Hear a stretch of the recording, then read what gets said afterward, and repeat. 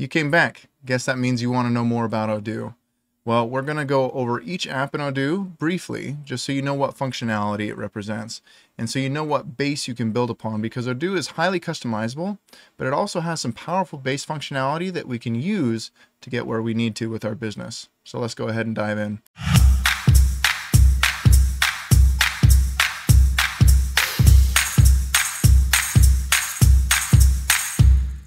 So we're in my demo now. We've got a bunch of apps here because I installed all of them. If you want to be able to create your own demo, go ahead and watch my other video that I'm going to post shortly about how I did this. So the Discuss app is all about us communicating, basically. So it's built into the back end of ODOO, and obviously everything in ODOO works well together. But Discuss is one of those central functionalities that we're going to be using a lot for highlighting different things that we need somebody to look at, discussing things, discussing different projects. We can also do channels where it's a continuous discussion between a bunch of people. So we can do that with hashtags. A lot of useful stuff that we can have here to keep our communication clean and all in the same spot. Calendar allows us to see what's going on in the company and when for different people. So it'll let us know when people are off. So on PTO or when they're working, we can see when they have an appointment. So if we're the sales manager, we can see when all of our people are working, what they're doing, who they're talking to. Super useful stuff. And again, all connected in ODOO. Appointments is an extension of the calendar app in a way. So this is kind of like Calendly, if you've used that before, where essentially we can say, okay, I have this block of time. I'm going to break it up into these little smaller blocks of time that somebody can go ahead and reserve. So say we have a sales appointment and we don't want to have a bunch of emails back and forth to say, okay, I'm available this time. Are you available this time? And so on and so forth. We just send them this. We send them a link and say, go ahead and schedule some time to meet with me. And any of the times that are open to you, and you can select them. So then we have to do, which is basically what you'd expect it to be, just a to-do list for us to keep us organized. Knowledge is a place where we can put a lot of different things. So we can put SOPs here, we can do notes from meetings for ourselves, or just random notes anyway in the private section. We can share these with customers. There's a lot of different stuff that we can do here, but we're basically building out these articles, either personal ones or ones that we share with other people, using a format that's a lot like OneNote. Okay, now we're getting into some of the meat and potatoes. Contacts is one of the central apps to ODOO. So contacts are anyone we interact with. So we're going to say vendors, customers, employees, and they can be a mix of all those things. And within each of these contacts, we can actually create layers. So we can say this person is actually a contact under this, well, under this company. And that way we can say, okay, we have delivery addresses, we have contacts. It allows us to interact with those companies in a way that makes sense for us so that we can keep it organized. The CRM, the Customer Relationship Manager. So this is all about our leads and our opportunities. So it's mostly for our sales team to stay organized and say, potentially we could sell to this person, or you could resell to this person. Hey, Jimmy, could you follow up with this person? It's a lot like Salesforce, maybe not quite as powerful, but it gets the job done. I can't think of many companies that don't sell a good or a service to somebody. It's how we make our money. So with the sales module, it's all about making that easy for us. It revolves around our contacts and their addresses, and then products that we order in a certain quantity. There's some different stuff we can do with this where it ties into e-commerce and makes it easy for us. We can also make it so that there are optional products for the customer, or make it so that they can review and order afterward. Lots of stuff we can do with the sales model. Dashboards, KPIs for big guys, right? So this is allowing us to look at information from a very high level while also being able to zoom in on what's important to us. So this allows management to make key decisions. It also allows people in the trenches to look at things and say, okay, am I focusing on what I need to today to get my job done and to improve and become the best I can be? Subscriptions. So we may have sales that are recurring. So people may come to us and say, I want a monthly membership to your gym, or I want a monthly membership to something else. This is where we would manage those. Rentals. So we may make money by renting things out to people. We could manage that here, and it makes it so that everything's, again, stored in one location.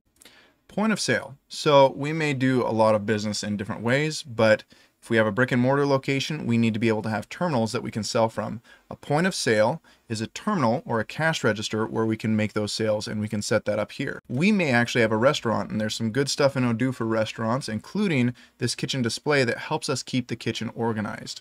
Oh boy, accounting. There's so much in ODOO that comes back here. In fact, it seems to be tied into almost everything. And the beauty of that is that then we don't have to get different documents from people and put them into QuickBooks or some other financial software. It just flows in, and we review it and make sure that it's good and take care of the rest of the little things that we need to do. But it makes our lives so much more efficient, and we're able to track things so much better. Documents. So we have a lot of different documents that can travel around in our company. We can organize those here so that people can find them and access them when they need to. Projects. So in our company, we're going to have different things that need to be taken care of. We want to organize those. We want to organize people around those. Sometimes we have projects that will be kicked off by a sales order that are related to a customer. There's a lot of different things that we can do here, but we have projects and then tasks so that we can organize ourselves better. Timesheets is more about where people are spending their time when they're working for us, not necessarily saying they were working for us or not, and this is when we need to pay them. This allows us to see how efficient we are and where we're spending our time. Field Service is a great app if you have a company where you send people out to do things for people. So say you have a plumbing company or an electrical company. Field Service allows you to organize your people to have job sheets, to have inventory where you can say, hey, you used this on this job, so we need to charge the customer for it. There's a lot that you can use here to organize your team. Planning is about shift planning, so making sure that people are on the clock when they need to be, that we have people doing the stuff that we need them to be doing when we need them to be doing it. The nice thing with this, there's a lot of different stuff that we can use, but one of the best features is that if somebody's not going to be there, we can go ahead and send out a request to everybody that could work the shift, and they can sign up through the email. So Help Desk is all about keeping our company moving along. So if we have customers that need help, they can go onto our website and submit a form that'll create a ticket here, or internally people can come in and create tickets there. We can also set up things to create tickets from other actions, but it's all about making sure that people are supported when they need support. Website is all about our company's website, customizing it, making it look nice. There's actually a really nice editor here. We have themes that we can use, much like WordPress. It's really helpful and useful so that we can make sure that what we're conveying to the world through our website is what we want to convey. E-learning is a cool one. So essentially we can create Udemy type courses that we can give to customers or people that work for us. And then we can give them certifications based on that. So say a job needs certain trainings, we can have them run through those trainings and make sure that they're up to speed. We have a lot of marketing apps here that I'm not necessarily going to get into individually because the concept is the same for them. We have a lot of information in ODOO that we want to use to get in touch with people that could buy our goods and services. And we have different avenues that we could use to get in touch with them.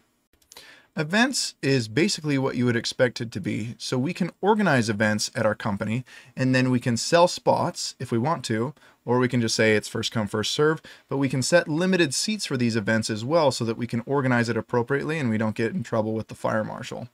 Surveys. It's always good to know what people think about us, right? It may hurt a little bit, but at least then we can act on it. So this is all about collecting information both internally and externally. We can send out surveys to a group of people and get the information back here so that we can use it. Purchasing is probably pretty important if we have physical goods. And certainly if we have services too, we may actually work through subcontractors.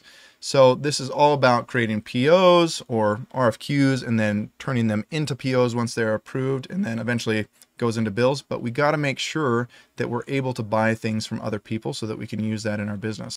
If we're dealing with physical goods, we want to be able to know how much we have and where it is. We also want to be able to organize the people that interact with it so that they know what they're supposed to be doing and we can use them more efficiently.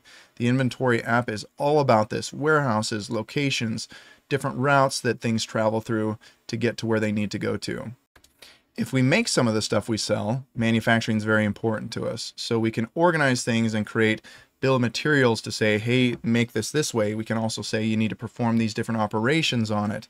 And we can actually break that down into small enough pieces where we can have a video that explains how to do something. We can have a PDF, and we can have quality controls as well to make sure the stuff that we put out is up to par. Shop floor gives us a to-do list and an interaction platform for the people on the manufacturing floor. This tells them what they need to build, helps them to work through it.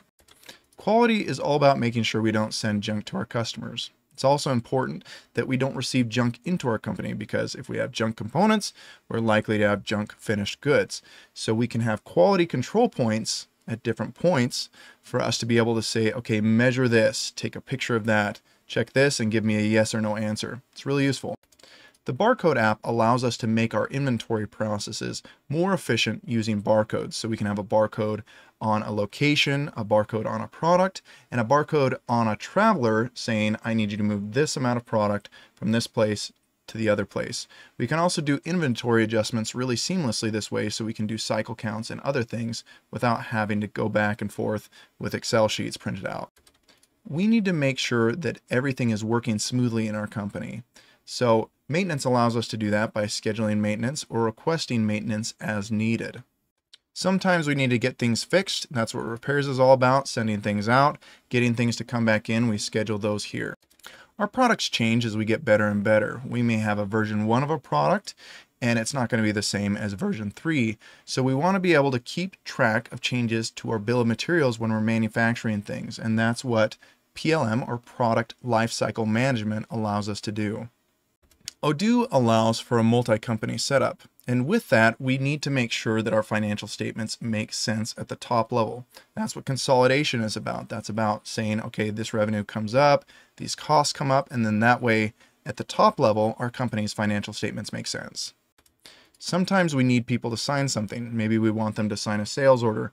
Maybe we want them to sign a document saying they release us from liability. Well, we could use DocuSign, or we can use the app that's built into ODOO so that we have everything in the same place. We can upload PDFs here, set signature fields, and then send it out to people. Employees is all about the people that work for us and the structure within that, so managers and so forth, so that we can have approvals for PTO and other things that need a manager to sign off on them. The people that work for us are here so that they can get paid. And we can talk all we want about work culture, but if people don't get paid, they're going to leave us pretty quickly. So this app is all about making sure that everybody gets paid and that we can run analysis on that. It's part of most companies to review the people that work for you, and some companies for the people that work for you to review you. This allows us to do that within a framework. So we can say, okay, we're going to meet every quarter, and no more often than every 2 months. In case there's somebody that's always requesting meetings, we can actually limit that here if we need to. How do we know how much to pay people? That's based on attendances here if they're hourly. So people can clock in with a badge or a pin, and then they can clock out with that. Recruiting people to work for us is a big part of any company. We want the right cultural fit. We want so many things to work well. And so building a process around recruiting is super important. Keeping the notes that we have on them and making sure that the information they provide us is stored in a place where we can use it and can be transferred easily into our system. Sometimes the best people to hire are ones that are referred to us by our own employees. ODOO recognizes this and has built an app to make that easier and make it so that we can reward our employees for their loyalty and for their help in that regard. Our company may have a fleet of vehicles to enable us to do what we need to do. We can manage those here in ODOO. To keep our employees fresh and at their best, we offer time off, and we can organize that here. It allows us to also see when people are off, just in case we're booking people that cover the same position at the same time, putting us in a lurch. Sometimes one of our employees is out and about and incurs an expense. A classic example of this is a salesperson takes a potential client out to dinner. We need the receipt from that so that we have proof of it, and we need to be able to categorize that expense. This app helps us do that. We may provide lunch for our employees occasionally, and this allows us to organize that so people can put in their orders and it's not such a headache to take care of. Have you ever been on a website and a chat box pops up and somebody asks if they can help you? This can be a very powerful tool, and we can actually do this through ODOO as well. In any system, there's going to be duplicates, there's going to be other problems with data. And we can handle those here with the data cleaning app that gives us some different tools for deduplication and other things. An approval framework is essential if we want to grow our company. As the boss, you don't want to be the person that is always having to say, yes, you can buy that $5 thing. Yes, you can buy that $500 thing. After a point, we want to be able to trust our people to say, okay, you can approve this, you can approve that. And the Approvals app allows us to create a framework for that. One of the services that ODOO's decided to integrate with so that we can communicate with our customers more easily is WhatsApp. We can set up different communications and different accounts here to do that. IoT is Internet of Things. Now, ODOO has these little boxes that are basically Raspberry Pis that we can put all around our company to gather different information. So we can hook up to monitors, to printers, to barcode scanners, to digital calipers. There's really almost no end to what you can do with these things. Link Tracker allows us to see how traffic comes to our website. So we may provide different links to different partners. That way we can pay them for people that come to us, different leads that they generate. This is really powerful for our marketing team. Now, all these apps are beautiful, right? But there's more. ODOO is actually fairly open and has a pretty rich marketplace for additional functionality. They recognize that not all the functionality that we need is going to be represented by things here. So they have a development community that puts together more apps that we can actually buy and install by coming through this app. Settings is our central app for controlling ODOO. So controlling people's access, controlling which users are able to do different things, which users we have. All this stuff is set up inside of Settings. Very deep. There's a lot to it, but it's your central place for checking out all that and making sure that it's set up properly. The last app we should talk about isn't really represented right here. It's represented up here, and it's called Studio. Studio is a really powerful little functionality that ODOO has built in. It allows us to create our own apps here, or we can go in and modify the functionality of existing apps. We can modify views, the reports that it makes. We can add automations, access controls. You can see all of that right here. And it's in a drag and drop format that after a while you get very comfortable with and can provide yourself some pretty powerful functionality. So that was a lot of high level information. Hopefully you were taking notes of the different apps that you think your company might use. There is far more depth to these apps than I went into. So if you're interested in these, I would encourage you to go to my next video, create a demo, and then go to YouTube and find a video for each of those apps that gives you a little bit more context, a little bit more depth, so that then you can explore this appropriately for your company and then move on to the decision of if you want to implement ODOO and how you want to implement it. Good luck.